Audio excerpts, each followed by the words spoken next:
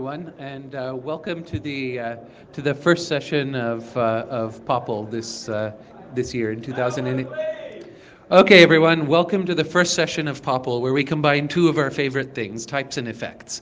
And the first talk today is going to be a talk on adding linear types to Haskell by Arnaud Spewak. And welcome. Thank you, and thank you everybody for being here. I'm Arnaud from Twig.io. And I can hardly believe I'm here. At least two years ago, me can hardly believe he's here. Let me explain. So this all started, we were working on a distributed storage project.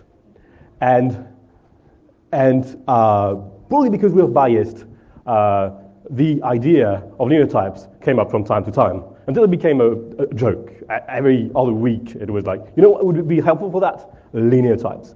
So after joking about that for, 6 months, we decided we could actually take the joke seriously. So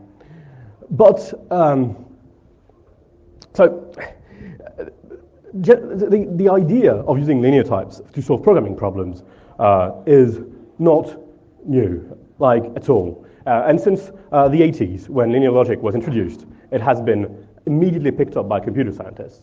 And you can see the 1990 paper from Phil Wadler. I don't know if you can read the date, but it is early enough. It was before Haskell, and that had been suggested as a way to deal with effects before we discovered the idea of monad. So it's really not something new. But on the other hand, nobody does it.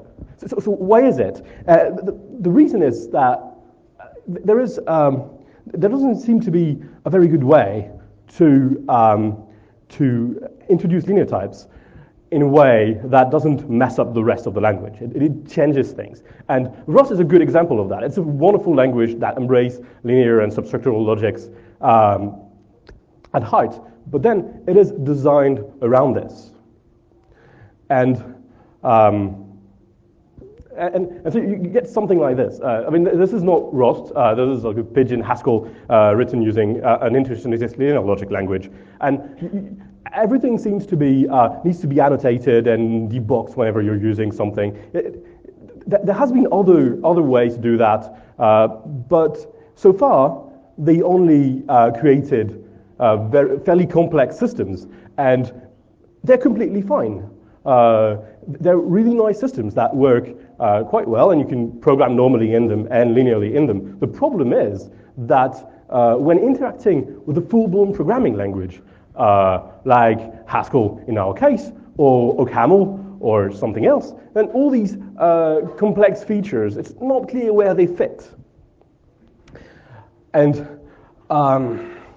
so that's why 1-2 years ago, if someone told me, oh, you're going to go to a conference in 2 years, and you're going to talk about adding linear types to Haskell, I would say, no way, it happens in 20 years. But it turns out Jean-Philippe Bernardi, who was one of the pictures at the beginning, came up with fairly strong ideas, and he convinced me this could be done, and we started doing this. And what we came up with is something like that. It's about as simple as what I wrote on this slide. Of course, you can see that there's more than 10 extra slides, so I'm lying slightly. But generally speaking, we add one type to Haskell, and it's mostly orthogonal to all the other features, so it's fairly easy to formalize, it's fairly easy to implement. And that's the goal. So what does this type mean? I have to be clear on the fact that if you look at substructural system or linear systems in the wild, they mean vastly different things by a linear function. So I want to be very, very clear on what is the meaning that I intend.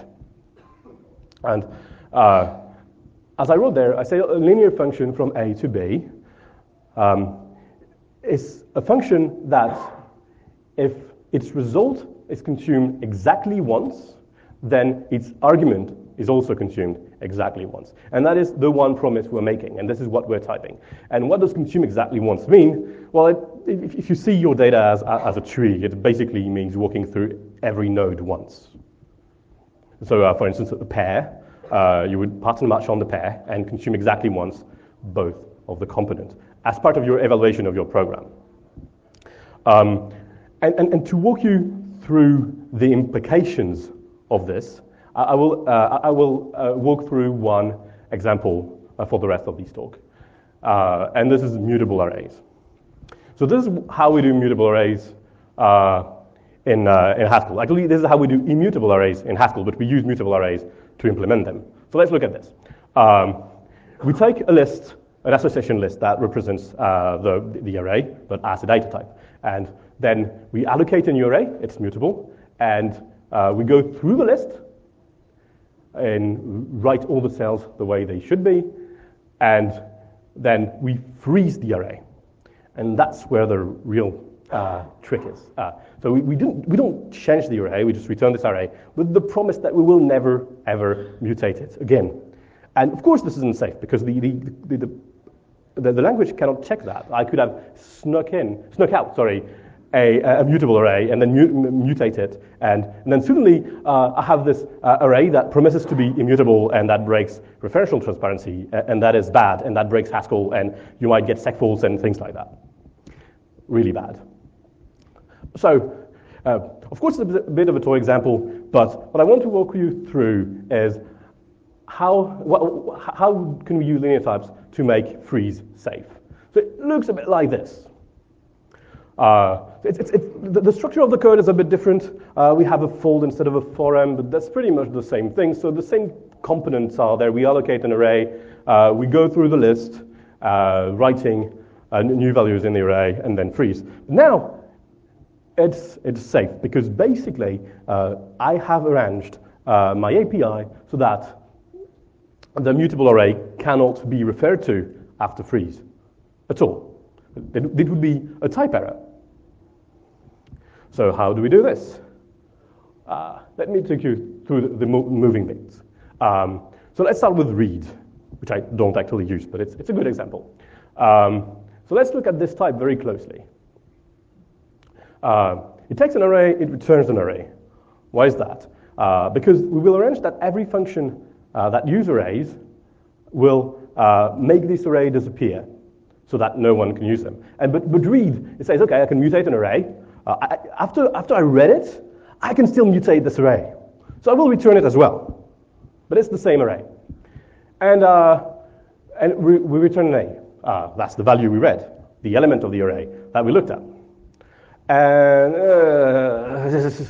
almost, because what I said is, if I consume the pair exactly once, then I consume the array exactly once. Consuming the array exactly once is my goal. This is what I must do. So I must consume the pair exactly once, which means, as I said earlier, consuming both components exactly once.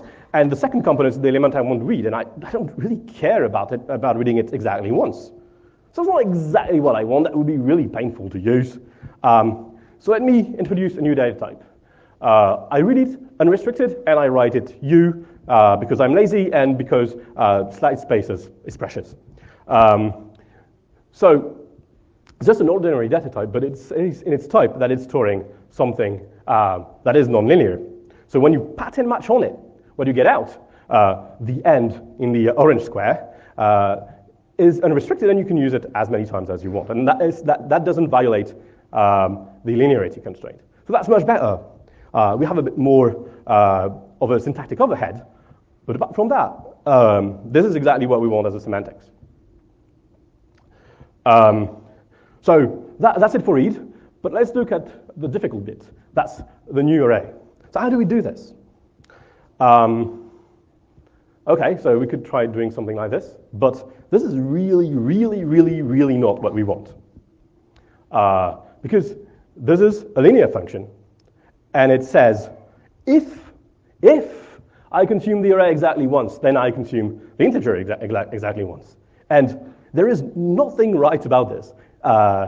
It means that I can use the array as many times as I want, just if I use it exactly once. If I consume it exactly once, then it means something for the integer. And I don't care about the integer. I can use it as many times as I want. That's really not my semantics.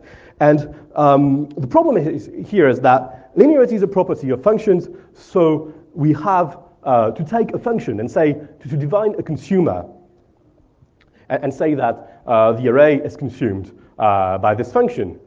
So basically, we say that we want that the continuation consume the array exactly once. We verify this continuation as a function. So that's basic CPS. And that doesn't work. That doesn't work because I can just pass the identity in and let the array escape the scope. So the continuation is not airtight, and it doesn't guarantee that it will consume the array exactly once.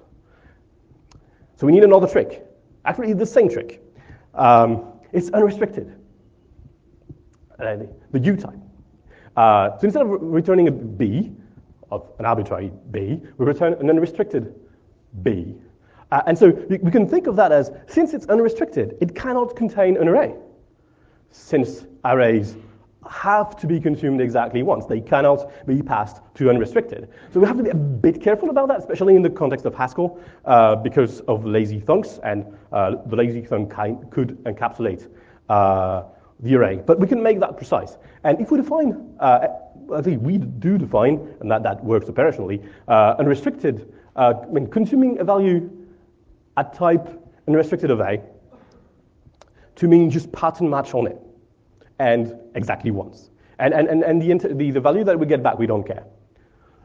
And so just to define the function new array, we pattern match on the U of B. So that means, by definition of a linear function, we consume the array exactly once. And that's it. Everything falls into place. We cannot use the array incorrectly, and freeze becomes safe. So, I don't know, victory done something. So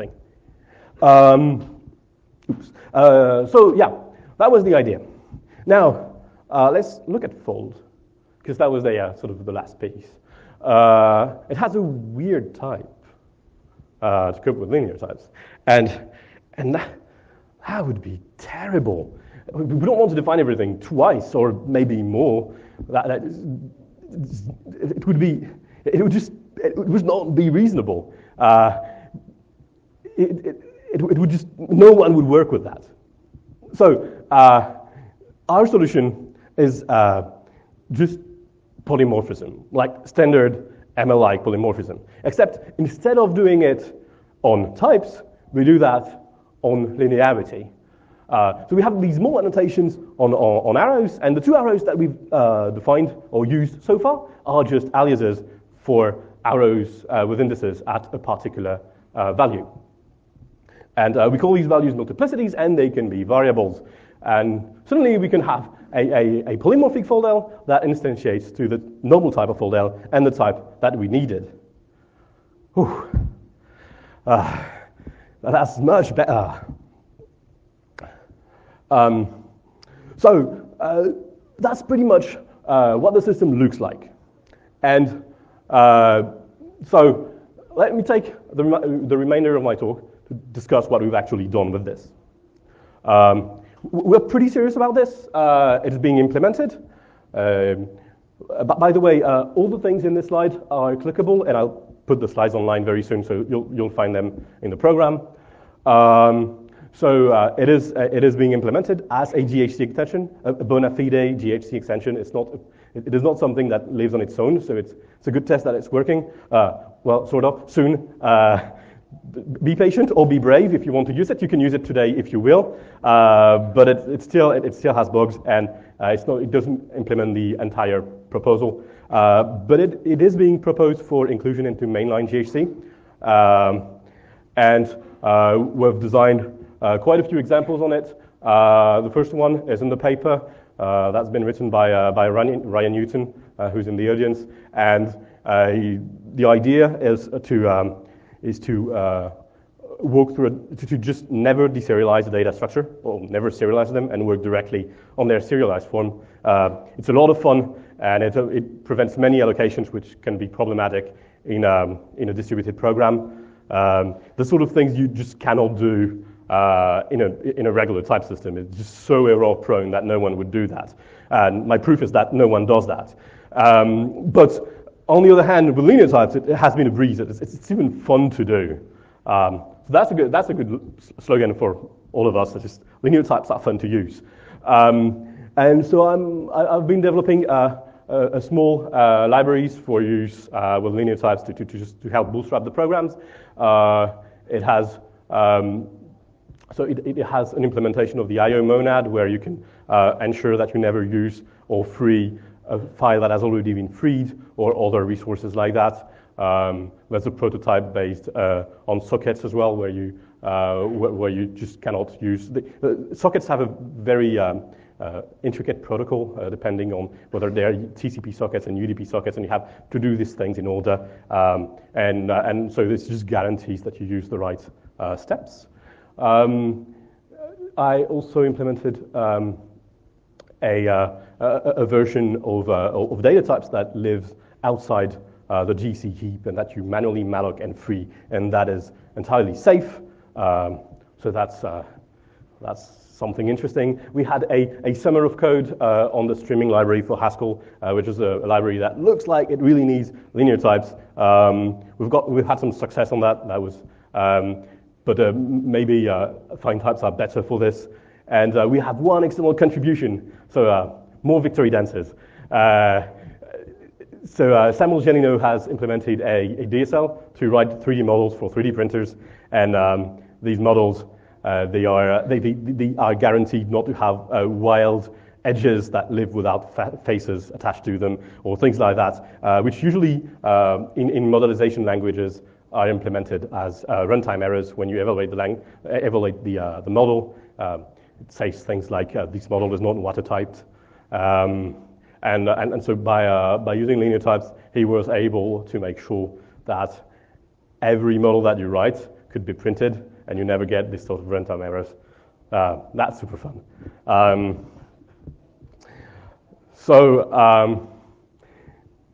Just to conclude, nothing that I said is particularly specific to Haskell.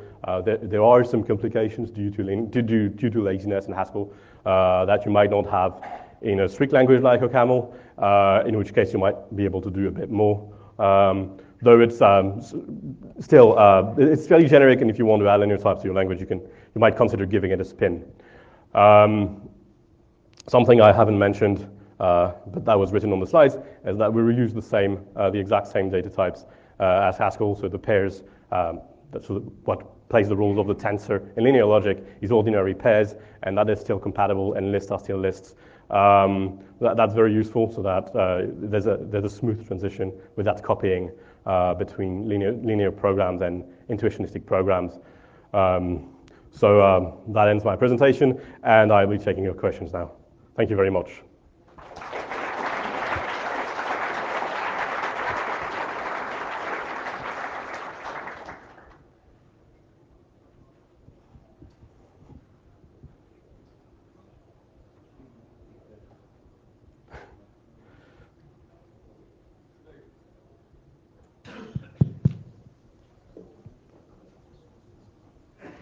I have the mic.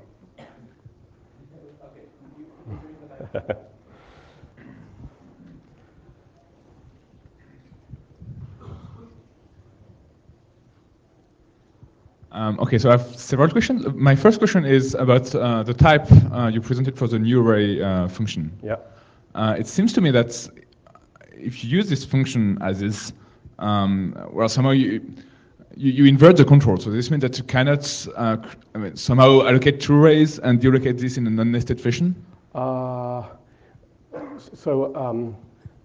In that case, it's given to the GC, so they can be deallocated in any fashion. But no, the deallocation is not given to the scope. The scope just makes sure that you have deallocated. When you have like the malloc thing that I mentioned, it just tells you have to deallocate before you exit the scope. And so you can be completely non-stack-like. Yeah, okay, for deallocation, but you have to somehow leave the scope in the same order you created the arrays. Yes, and they tend to be stuck together at the end. So you have several scope, and they all exit at the same time. It's both common. Another question I have is, I'm kind of surprised that you decided to introduce linearity by having two kinds of arrows instead of saying that only some types needs to be linear. So does that mean that you have an idea of some example of types that some types are linear and some types are not? That is types that you sometimes want to put before a magic one and sometimes want to put before a normal arrow. So the goal is explicitly not to do that, and the short reason is it's a trade-off between expressivity and simplicity. You get a much simpler type system, in my opinion, at least something that I know how to implement. Whereas if you take some linear types and you want to have some polymorphism, so you want to have fold being able to handle types of sort linear and of sort nonlinear, you have to jump through many hoops, and this is something that I can do on its own. There are several languages that do that. But I don't really know how to add that to Haskell and all the interaction that it would have with the rest of the system. Because what I didn't try is just implement both solutions and see which one is actually best. So it's mostly a hunch. What I mean is, yeah. Yeah, we can take that offline, and I can answer for half an hour if you wish.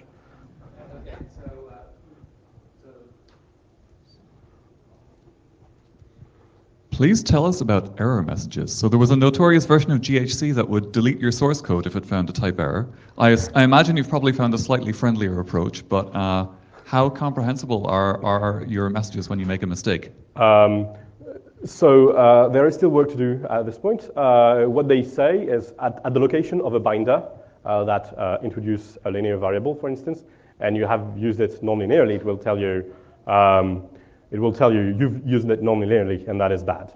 The problem is not always completely trivial to understand why this has been computed, because maybe you think you've used it linearly, but it's something else that has the wrong type annotation or something. And what I want to add is just a trace of the calculation, so that we can see why it has been computed as having been used in a more liberal fashion than linear. So far, it's pretty okay, but there's still improvement to be done. Okay, we have time for one more question.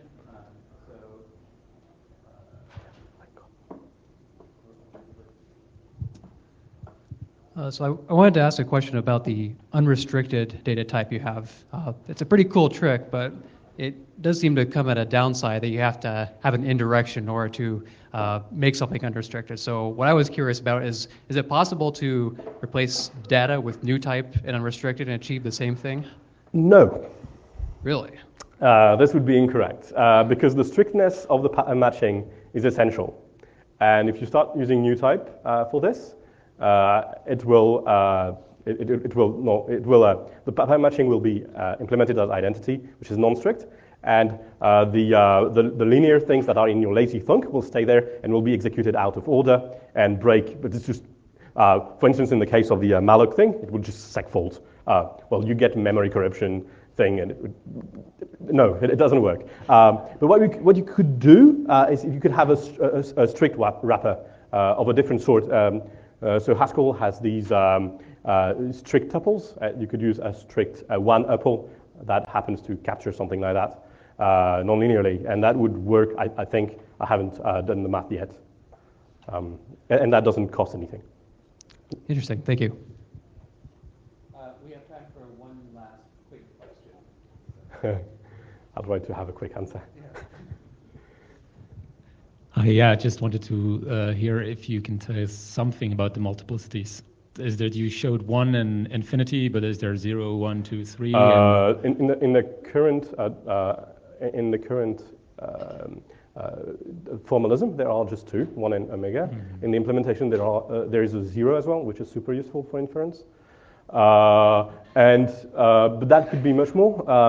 The relevant literature for that is the coeffect literature. And basically what you need is a lattice-ordered, joint semi-lattice ordered semi-ring. And pretty much any one of them will do. Okay. So let's all